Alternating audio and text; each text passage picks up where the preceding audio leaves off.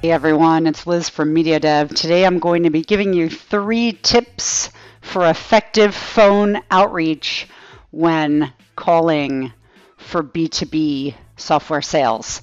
So a lot of people think that telemarketing is dead, that cold calling doesn't work. Well, I have many articles on the subject, and I do think telemarketing is still a very big part of qualifying leads and getting people interested in having a sales meeting. So it's not something that you can completely ignore in the B2B space, but certainly it is getting more difficult, especially in certain markets. The UK, for an example, I know that a lot of times where I'll try to outreach to people and it's difficult to get people on the phone. I think that's kind of a normal standard nowadays, not just in the UK, but in other countries as well, in EMEA and also the United States. Definitely less so in APAC, although Australia is getting a little bit like that too. But anyway, I do think there are some things that you can do to warm your prospects up, to get them a little bit more interested in engaging with you on the phone, and that's what I'm going to talk to you about today. So tip number 1 is know who you're calling. It's very, very important to make sure that your pitch is tailored to the person you're speaking to. The more tailored it is, the more likely the message is going to resonate with that person. So you really have to know who are you calling, not just the person himself, although that's very, very good if you can get a LinkedIn profile, connect with that person on social media, and then outreach on the phone, and you kind of know a little bit more about that person's role within an organization.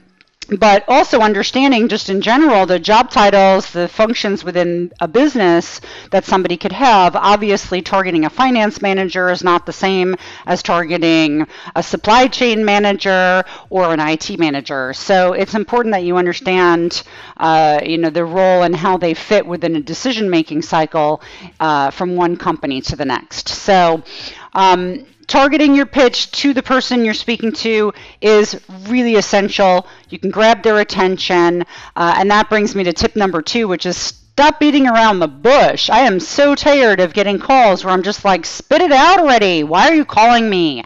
I don't have the time or the patience for this, so just get to the point.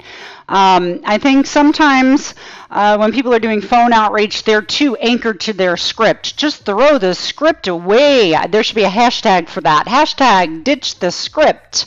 Nobody wants to talk to somebody that sounds like a robot reading a piece of paper, and you want to dive in very quick into the qualifying questions that you're looking to get answers to. You want to create a dialogue. A dialogue is a two-way street. It's not a monologue of marketing messages that nobody cares about. People want to engage with other people, so you got to talk to people on a certain level as if you're on the same exact level as they are. So you position yourself as a consultant, especially in the B2B space, especially in the software space.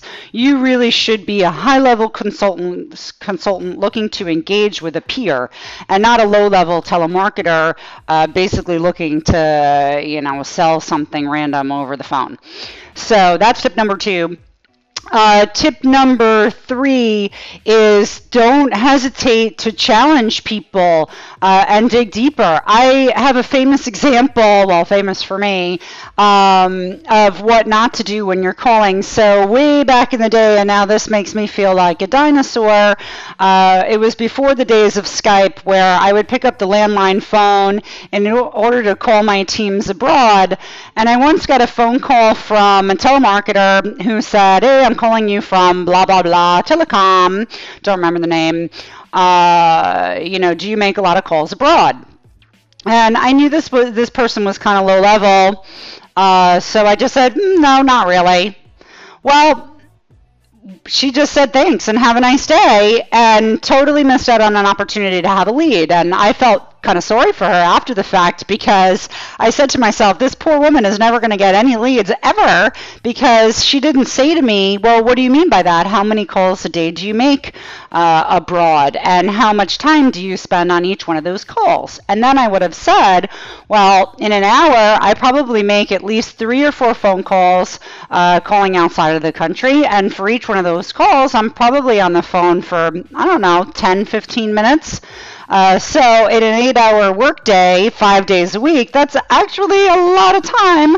So maybe she could have spent, a little bit more time kind of challenging me, and then we would have created a dialogue, and she would have gotten a lead if she had a good product to pitch me. So don't be afraid to counter argue and challenge. Obviously, you don't want to be too pushy. You don't want to be too salesy. You don't want to be an annoying pain in the butt. But there is a kind of big difference between cramming the message down somebody's throat and engaging with them to challenge them using some probing questions. So those are my hashtags tips from Liz today. I hope you get some value out of those tips. And for other resources, check out our resource library at www.mediadev.com or write me at contact@mediadev.com. Thanks so much. Take care and have a great day. Bye.